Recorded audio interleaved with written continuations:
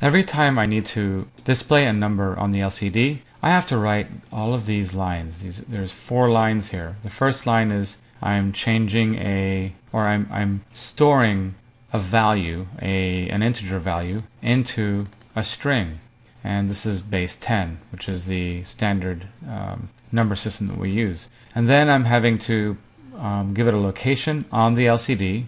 And in this case, it's the top corner of the screen, 1, 1, X value and Y value. And then I have to actually send the string of the integer stored integer in the string using the send a string command to the LCD. And then I'm having to send a string of a leading space, so any residual zeros get erased. But I want to put all this into one line instead of having to write all these 4 lines over and over again, because I'm in new programs that I'm making and for new tutorials, I have a lot of these things. I have so many of this stuff going on. So I'm going to create a new command called send an integer to Mr. LCD. And then inside of that, the parameters will be an X location, a Y location, and the actual value, which is, in this case, it would be the 10-bit value. And then I'm going to have to tell it a width, or a number of digits, because we don't know if this 10-bit value is going to be 4 digits or 3 digits or whatever. In a lot of cases, our library won't be able to know how many digits this will contain. So we have to actually tell the library how many digits, so we can set up an array to hold it. So in this case, it'll be 4 digits. Let's see, I think I created that. Yeah, the ADC result, 4 digits here. We can also get rid of this once we're done, so we can not have to worry about that anymore. And then a semicolon. So this will be the entire line, and all of this stuff can go away. So this is what we'll be able to see now. Send an integer to Mr. LCD. It'll be at the location X and Y with the 10-bit value, or with the value in general. It doesn't have to be a string, it's just an integer value, and with the width or number of digits being 4.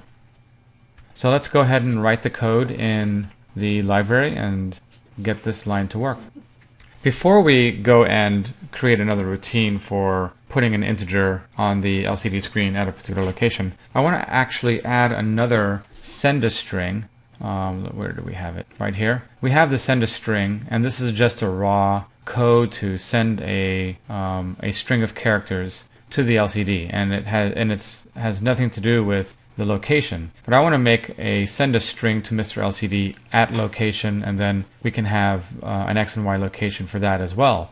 That will also help us in creating the new routine for sending a number or sending an integer to the LCD with a location, because all we would need to do is use the send a string with location under that routine. So let's get started with that. Let's first make the send a string. We haven't actually done any code changes yet. We're going to create another, we'll just do it by hand actually, it'll be easier. Void. We're going to create a new send a string with location. And I'm going to be more verbose with the name of this, because I don't want this to be mixed up with any other variables that I may be using later on. So I'm going to say to Mr. LCD with location. Okay, and I'm going to use the same declarations that I have in the go to Mr. LCD's location. So we're going to put in our string of characters. We can actually take it from here. And now we can put in our code block brackets. And all I have to do in here is specify the go to Mr. LCD's location. I can just copy it here actually. And specify the X and Y. We don't have to put in the declaration here, obviously. And now we have it going to the X and Y that we have passed in. And then all we need to do is send a string.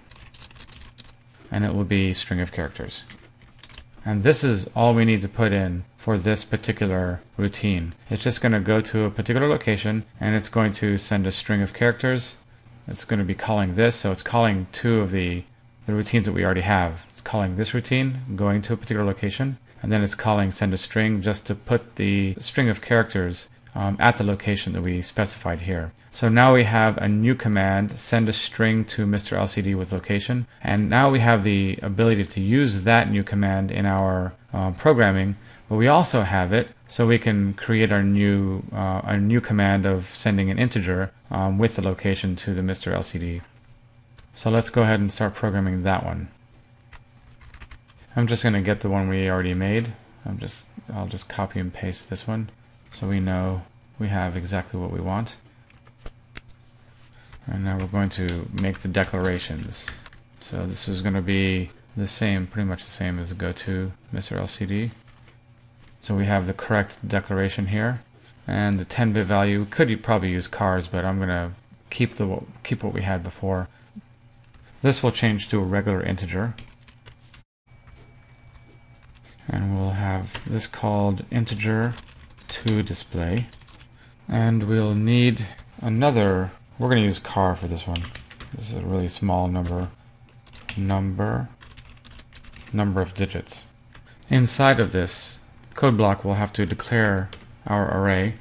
That's going to be a car, and this will be a string array, string to display, and inside the brackets, this is going to be our length of our array. So we're just going to use a number of digits here, and now we can use our converter, ITOA. This is the integer to string converter, and we're going to be converting the integer to display that's passed in, and we're going to be storing it to string to display, and this is going to be in base 10 human readable numbers.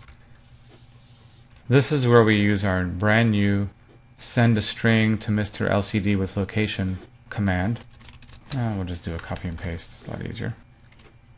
And we're going to put in the location, which is the x and y we have here, x, comma, y, comma, and then we're going to be displaying the string to display. And to get rid of any leading zeros, we'll just put in send a string with a space. We're finished with that. We need to put in our prototypes, so let's go ahead and let's start with this one. Copy, and we'll paste it on the bottom. And by the way, it is good that we have our standard library, because that's using the ITOA. We're actually doing the conversion from integer to string, so we need this library. I actually had this in there by accident, but we were using it in the main most of the time anyway. So it's good that this is in here, so we're able to use the ITOA command. So let's get the other one, send an integer, copy that one. And I have to put a void here. Just put in the semicolons, and that should be it. Let's go back to the main C. So we should have a new command now, send an integer to Mr. LCD. Location is x and y. 10-bit value is our value that we want to pass into the library, and it's going to be four digits long. Now we can go to Mr.LCD.h. Let's recap this. We have two new commands. We have send a string to Mr. LCD with location. We have x, y, and the character pointer. We have also send an integer to Mr. LCD with the x and y. It brings in the integer of what we want to display, and also brings in the number of digits that string will contain. And we've created two new commands here with the code. And the first one was send a string to Mr. LCD with location, and all we did was use the existing commands that we have. Go to LCD's location, XY, sending a string of characters, and we have send an integer to the Mr. LCD. We created an array. We created an array that is the width that we specified in the main program, and we do our conversion. We send the converted string to the display at the correct location with the new command that we just made, and we put a following or trailing space, so we get rid of any zeros or any artifacts that still exist on the screen. Because when you put something on the screen, it remains on the screen. I forgot to put a void here, so I want to make sure I do that. Okay, so let's go back to the main, and we want to put in the actual location that we want to use, and not just this X and Y. And with that, we should be okay to make and program the microcontroller. Let's see if it works. So the microcontroller has been programmed, and as you can see, it is still working the same way it was before. We have successfully created a new command in our library that displays a number at any part of the screen that we want with just one line of code. Thank you for watching. Adding a trailing space is probably not the best technique to use, because if you have a number that was just previously displayed at like 5 digits and then another one was displayed at like 2 digits, this would not erase all of the artifacts. So let's find a better way.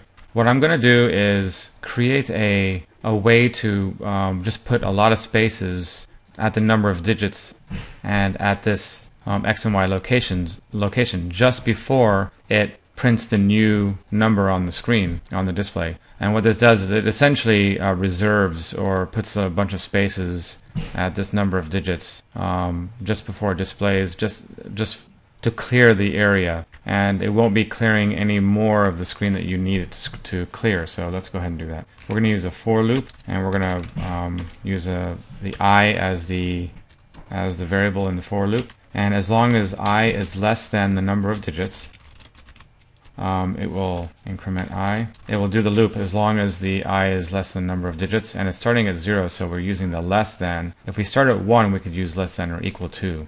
And then all we do is we use this code right at the end, and it'll do the number of this number of characters in a row in that location. So it puts a bunch of spaces in there, and then it displays the number. So let's go ahead and try this and see if it works. Okay, so we've programmed the microcontroller, and you can see that the number is displaying on the display. And you'll also notice that the cursor is right after this character there. And that is a really good thing, because now we don't have that space, that trailing space afterwards. And you can still see the number really well, so that means that the erasing of the number and then redisplaying of the number doesn't make it flicker at all, and it would be too fast to be able to see it. Since we're putting the reservation of spaces just before this, we're doing it just before it displays. So the improvement's been made, and it works really well. Thank you for watching.